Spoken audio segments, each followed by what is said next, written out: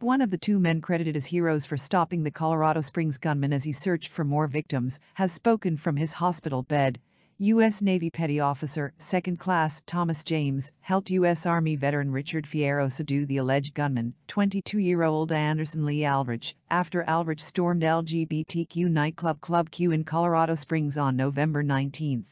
The mass shooting claimed the lives of 5 people and injured more than a dozen, according to law enforcement.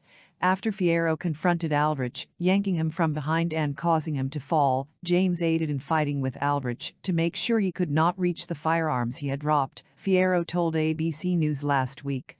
At that moment, me, Thomas, we were all trying to keep everybody alive, Fierro said. Everybody was a hero that day. As of Sunday, James was still recovering from his injuries at the Centura Penrith Hospital in stable condition.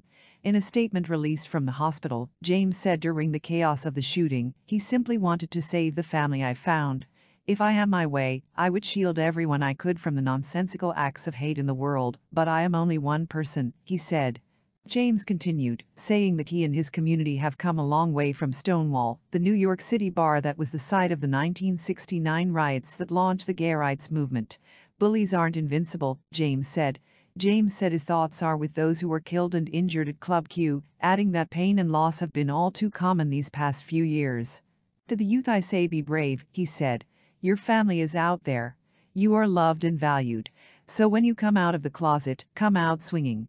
One of the club's regulars who was injured in the shooting, Ed Sanders, told ABC News from his hospital bed last week that he looks forward to returning to the club after he recovers, describing it as a place he called home for a long time. Another club regular who was near the DJ booth when he heard the gunshots and subsequent screams told ABC News that Club Q is a safe space for the LGBTQ community. Coming here, this is one of the first places that I felt accepted to be who I am, he said. It's supposed to be a safe space, and the community shouldn't have to go through something like this.